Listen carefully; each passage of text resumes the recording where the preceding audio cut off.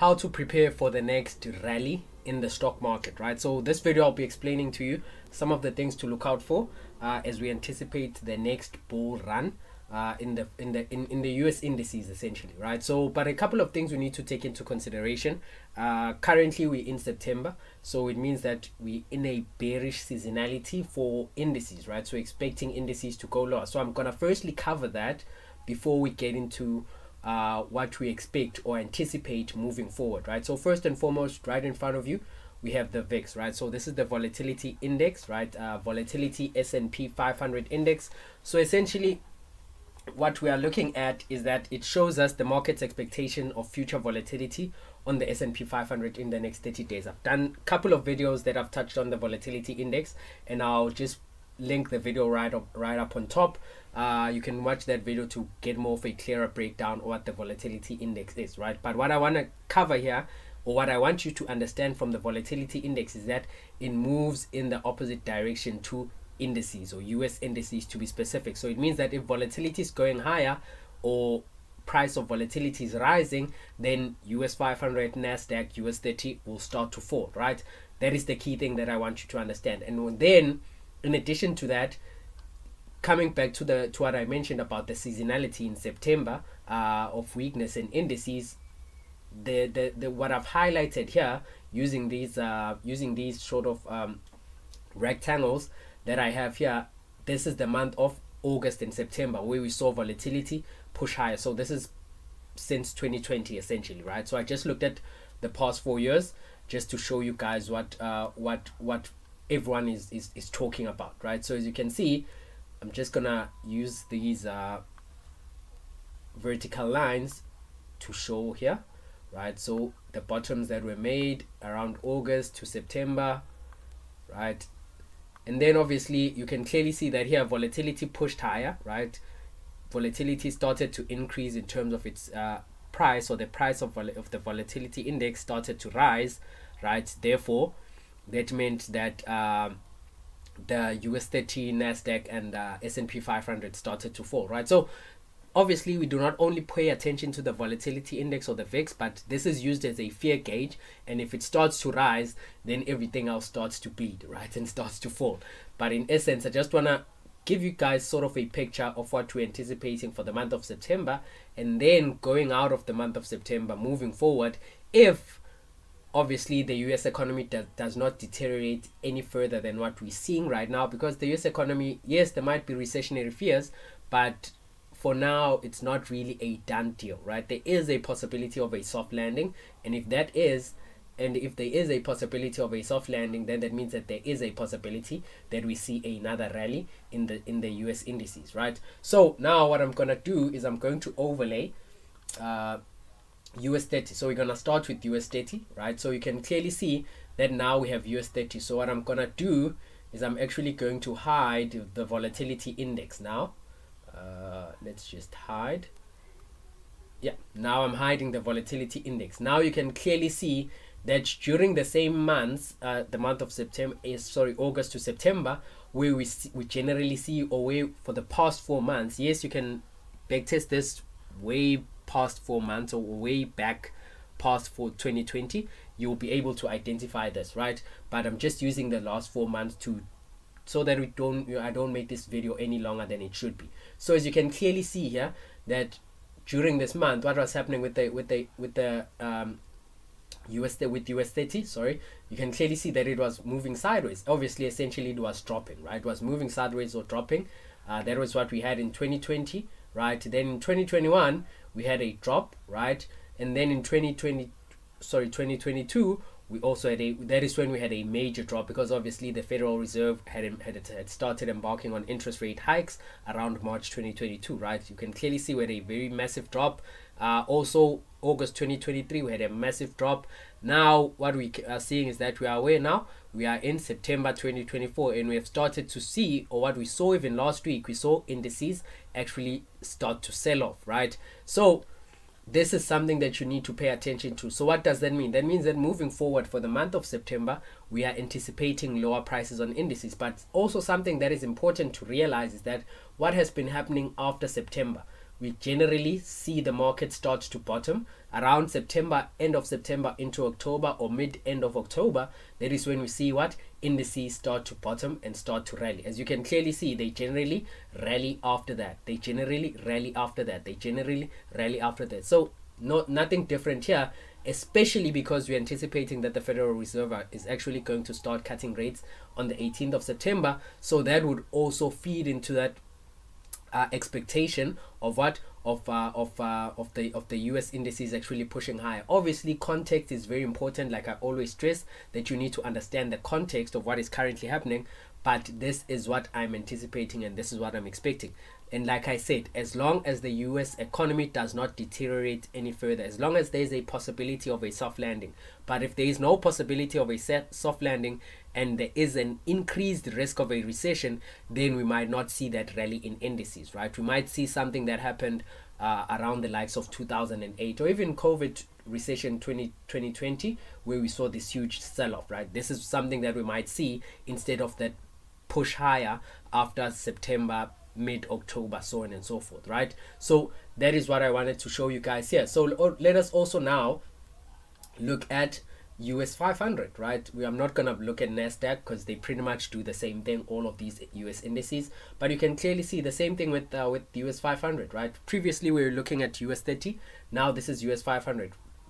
Pretty much the same thing, right? Pretty much the same thing that we saw happening with the US 30, right? You can clearly see that move sideways, then it started to rally after September. Mid-October, towards the end of October, we saw that rally, right? So that is also what I'm expecting right now, or not right now essentially, but after this whole seasonality of September, where we see volatility starts to pick up and US indices start to fall, right? So that is the first part of what I wanted to highlight in preparation of our opportunities to actually buy indices. Obviously, we need to also look to take advantage of these selling opportunities on indices, right? So if I go back to US 30, obviously we need to, as you can see, price is pushing higher. Then obviously we do have this level right here, which is this sort of supply, because this is a weekly time frame. This is a weekly bearish engulfing, and then we do have this the supply level, right? So if price gets back to it and gives us opportunities to actually go short, then you can look to short. But what I'm trying to actually shift your focus on is that you are shorting in anticipation that you are going to get opportunities to sell if the US economy does not deteriorate any further, and if there is still a possibility of a soft landing. But if there's no possibility of a soft landing and an increased risk of a recession, then you can look to hold on to those sell positions, right? So this is what I just wanted to share with you as the first part of this video, right? Okay, so now we are just going to read this, not really read, but go over this article that we have here. So the headline is Wall Street advances on soft landing optimism, focus on crucial inflation data. Obviously, we're going to have the US CPI data this week. Yes, there is optimism of the soft landing. Like I said, there's still a possibility, right? It's not game over yet for the US economy, right? There's still a possibility of a soft landing. So what I just want to go over here is that so this was for Friday, because we saw the massive sell-off on Friday. So global markets were rattled last week as uncertainty over the US economy's health rippled across assets, adding fuel to an already volatile period that has investors grappling with a shift in the Federal Reserve's policy and worries over stretched valuations, right? So these are all the things you need to take into consideration, obviously. Friday's weaker than expected August jobs data spurred worries on economic growth, driving the Nasdaq Composite to its worst week since January 2022, while the S&P 500 saw its biggest weekly drop since March 2023, right? Then markets will be squarely focused on US consumer prices data on Wednesday. That is expected to show a moderation in headline inflation in August to 2.6% on a yearly basis, while on a monthly basis it is expected to remain unchanged at 0.2. Then Ronald Temple, chief marketing strategist at Lazard, said that while the inflation battle is not fully won, it appears safe to say that the Fed should feel comfortable that inflation is sufficiently under control to begin moving monetary policy in less restrictive direction. If that happens, obviously, which is what we're expecting or anticipating on the 18th of September, then that will be supportive, obviously, for what? For risk assets. It will be supportive for indices. But obviously, we're still in that seasonality of September weakness. We might not see that rally yet. But granted, once again, guys, context is very important. What is happening with the US economy? If it's deteriorating any further than or if it's deteriorating worse than what it is right now, then that might, like I said, the rally in indices, we might just put that on hold or just push that further into the future, right? So as you can see, that's what they're saying there, right? And then money markets currently see a 73% chance of a 25 basis point, which is 0.25 rate cut by the Fed next week, and expect a total monetary easing of 100 basis points. That's 1% by the end of the year, this year, right? So that means that it would move their interest rates from 5.25 to 5.5 to 4.25 to 4.5 by the end of this year. That's a very aggressive pricing, right? That is according to the CME's FedWatch tool, right? But in essence, what I'm saying is that look for selling opportunities right now. Do not try and fight the seasonality or fight the bias that the market is moving with. Then when the opportunity arises outside of September, mid-October, then you can start to look for those bullish opportunities, granted that the economy has not deteriorated any further, right? So this is what I wanted to share in terms of this article right here. Okay, so now the last component that I want us to look at is the yield curve, right? So this is dynamic yield curve, right, from stock charts. Essentially, how we look at the yield curve, it can either be inverted, normal, which is steepening, or it can be flattening, right? So essentially, during these three different stages, how I like to interpret it is that if it's inverted, then it's telling us that a recession is around the corner, right? By around the corner, I do not mean tomorrow, right? Essentially, couple of months, maybe 18 to 24 months, right? But it's telling us that we need to be aware that a recession is around the corner, right? And in an inverted yield curve, that is what we look at, and potentially it's time to be bearish, right? In a flattening yield curve, it's telling us what? That there is short-term bullish momentum. So if it has inverted and then it starts to flatten, now what it's telling us is that short-term we are bullish, but long-term we are uncertain, right? And then positive or a steepening, which is a normal yield curve, that is telling us that we should look to be bullish, bullish on the what? On the US economy, or bullish on the S&P 500, essentially, right? Because that means that the big money is also moving bullish, right?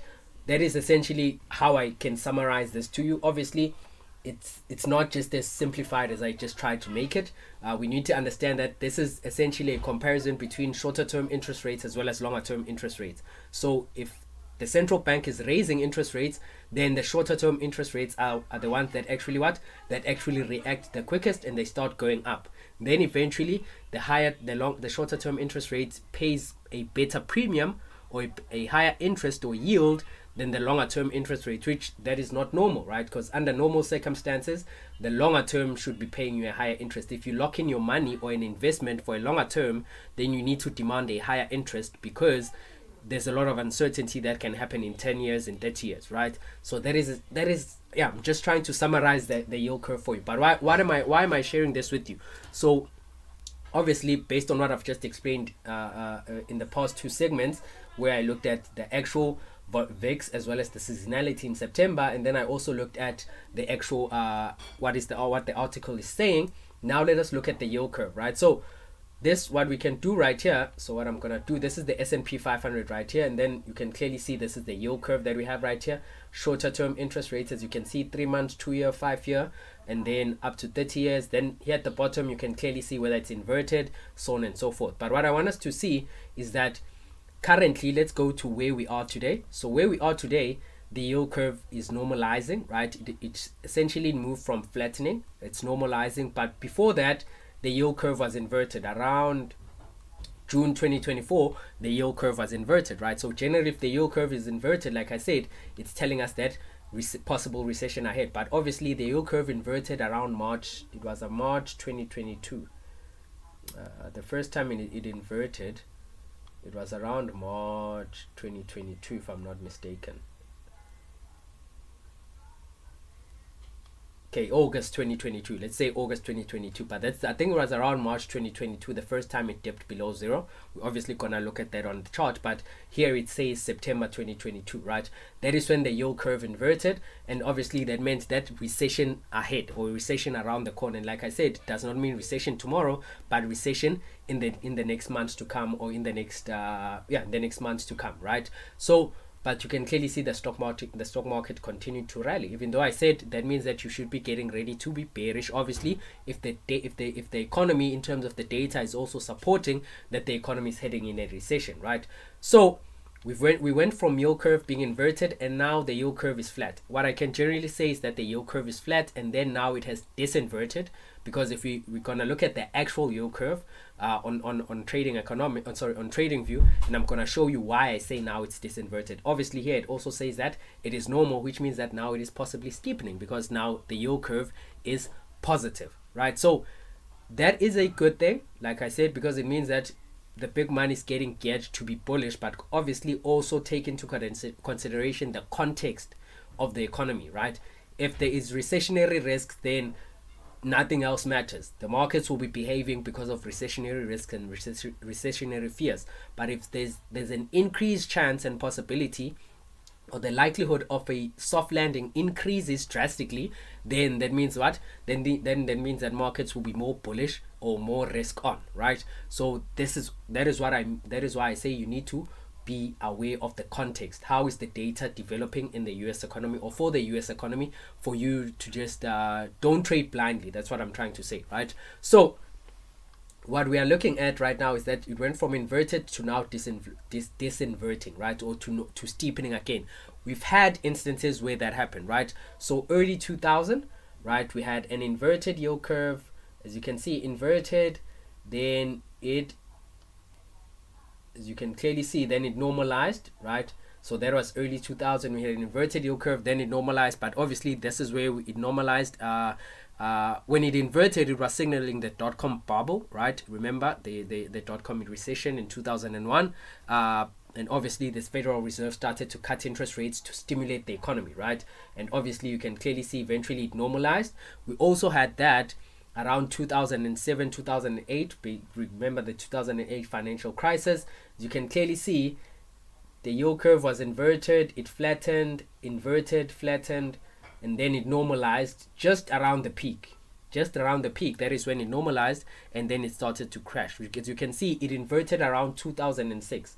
So around 2006, that is when the yield curve inverted, right? And then, but then the stock market continued rallying higher. Similar to what we saw here, yield curve inverted around August 2022. The stock market continued to push higher because conditions were conducive for that, right? Conditions were supportive of that. That is why I say always understand the context of what is happening. But as you can clearly see, that the yield curve normalized around just before we had the actual crash, right? So as you can see, it disinverted in 2007 as the Fed began cutting interest rates aggressively to counter the economic downturn, right? So where am I going with this? So what is the point I'm trying to make? The point I'm trying to make is that right now we've seen that it went from inverted to flattening, then it disinverted, right? And we are around the highs. I'm not saying something that we saw in around 2008 is what will happen right now, no. But what am I trying to say? Pay attention to the data.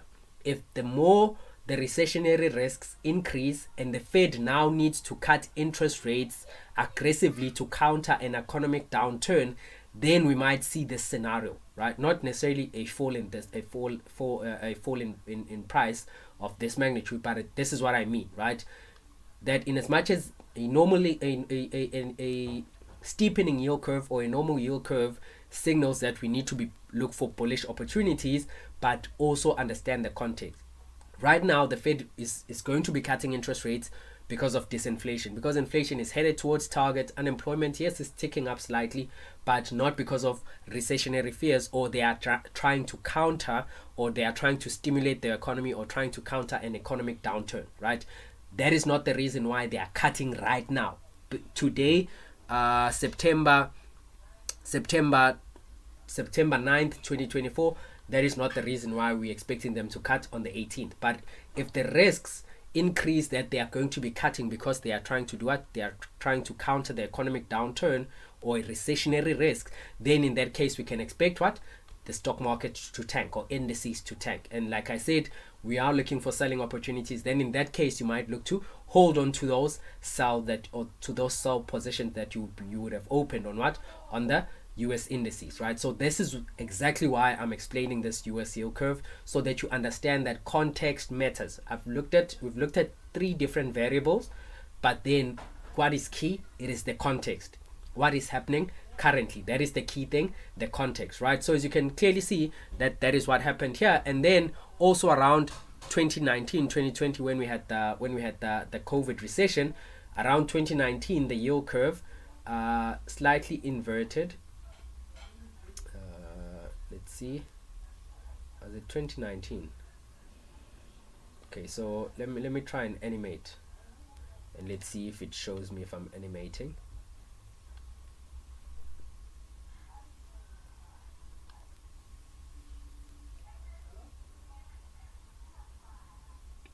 Just to see if it is visible here.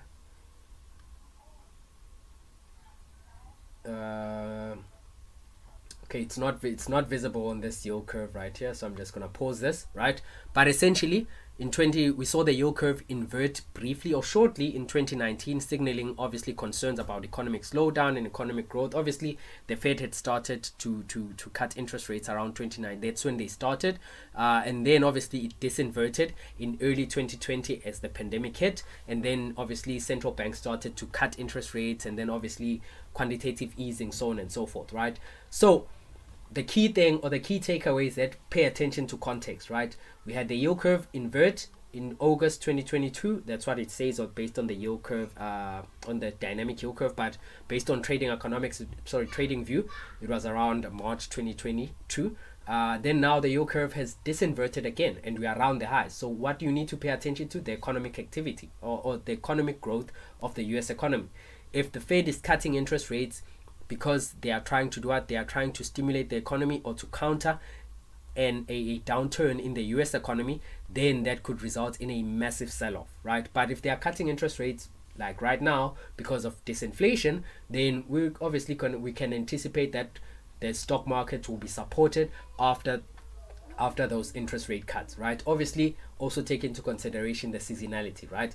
That is what I wanted to cover in this video, guys, just to give you guys a short lesson to understand how you can look at different variables, but also not negating or neglecting the context where the market is currently trading and what is currently happening or currently developing, right? So now we're gonna go back to trading view to look at the actual yield curve on trading view.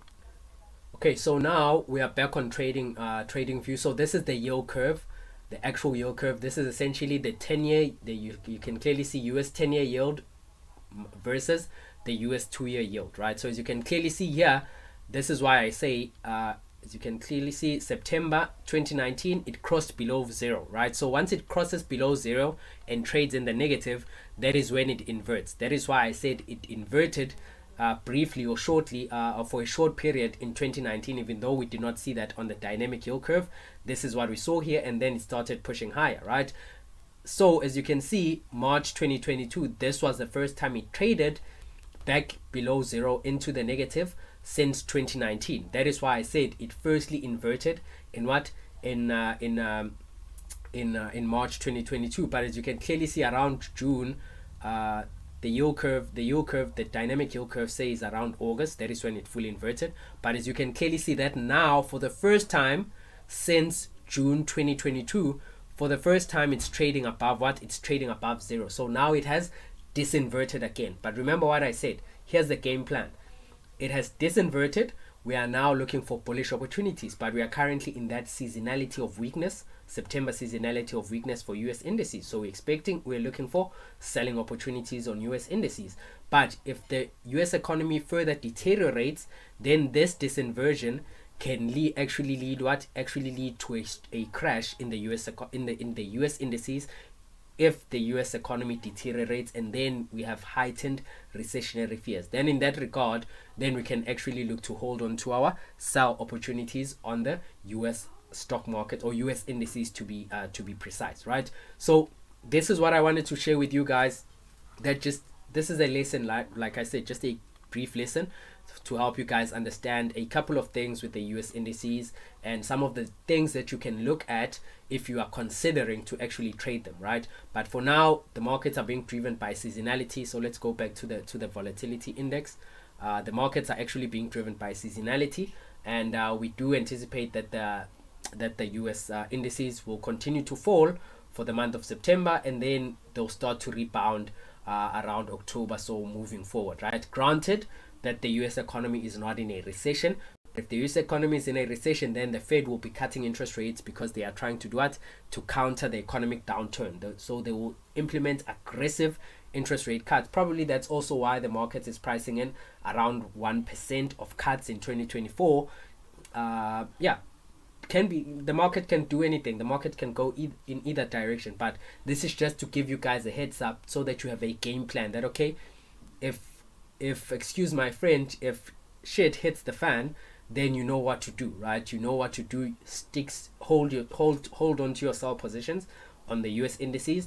But if that does not happen, and then there's an increase probabilities of a soft landing, then in that regard, then you just look to buy after the actual September weakness that we are going to witness on the US indices, right? So yeah, ladies and gentlemen, that's what I wanted to share in this video, right? And of course, check out our free Telegram channel. Just click the first link in the description. And also, if you want to learn more, obviously check out the 12-day trading challenge that we have, that is starting on the 16th of September, which is next week Monday. That is when we'll be starting our next challenge. But other than that, I hope you found value from this video and you learned from this video. Save this video, share this video, because I'm sure there is someone you might know that might benefit from this video. So do not mind sharing it to them so that it can help them and impact their trading in a positive way. But other than that, subscribe if you have not yet subscribed. I'm gonna see you guys in the next video.